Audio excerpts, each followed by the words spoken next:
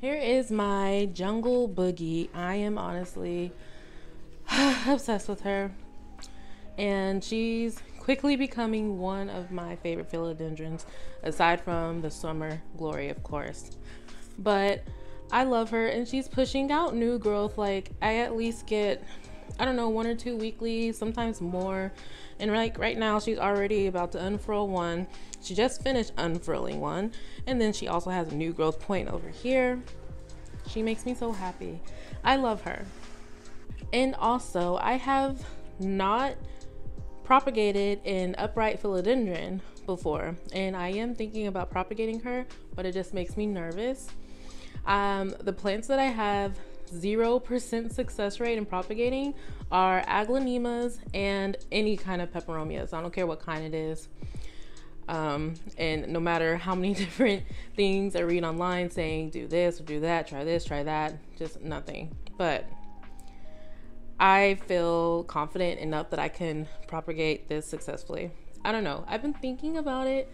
I would just do a top cutting right here, but we'll see. Fast forward to today. This is my Jungle Boogie cutting. So this is actually my second one I've done. The first one I gave to a subscriber, and then here is this baby. She's cute. She stays in the cabinet, and I water her once a month.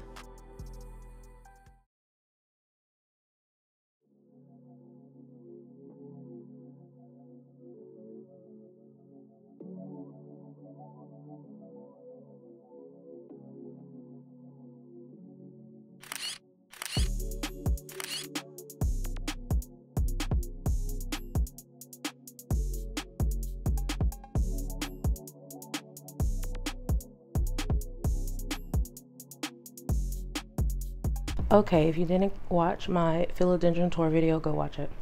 I'm glad I did it because I realized actually quite a few of my philodendrons do need to repot. So I basically have a good problem right now because last night as I was staring at my plants, I realized baby boy, I don't know if you can see, but his roots are already growing out the pot. And not only that, he needs a taller bamboo support. And then my squammy that's behind me, I need to put him on some kind of support as well. And then also my Philodendron Florida Beauty, which is like probably 4 feet tall right now.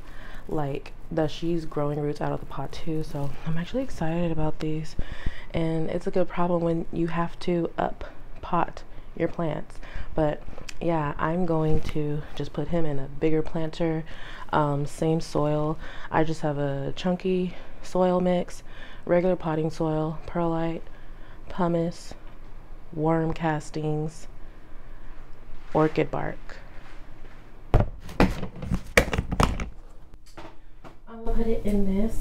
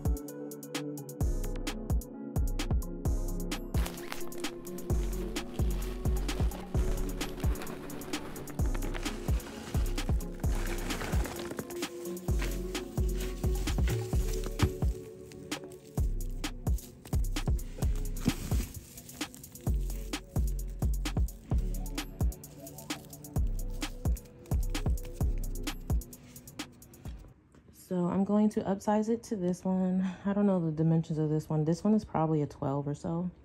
And this is probably an 8, I think.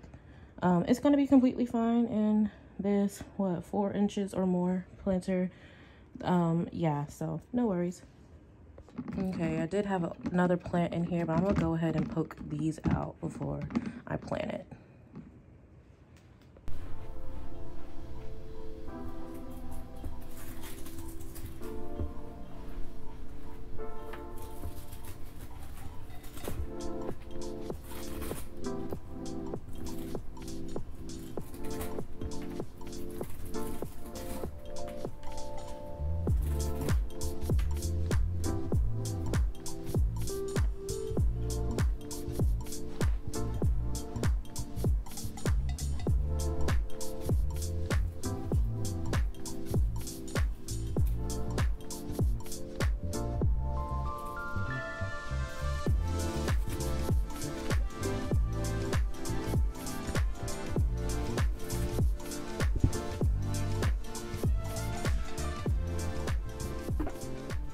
Okay, so this is extremely top heavy.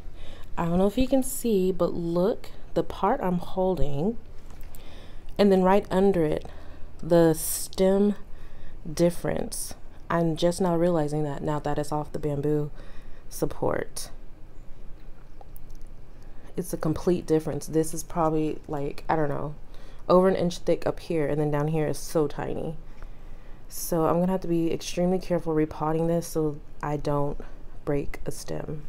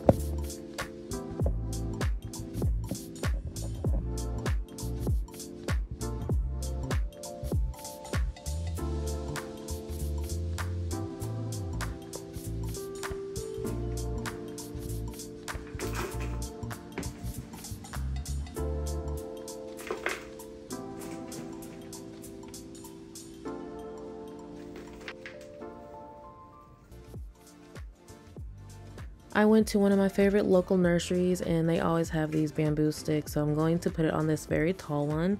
Yes, it looks extremely tall, but the way Mr. Boogie has been growing, it's going to be just fine. And so I put him in there first, and then you'll see I ended up going ahead and securing him on there, so it was easier for me to repot because I was very nervous. I didn't want to like pop a stem, break a stem or anything, and it turned out good.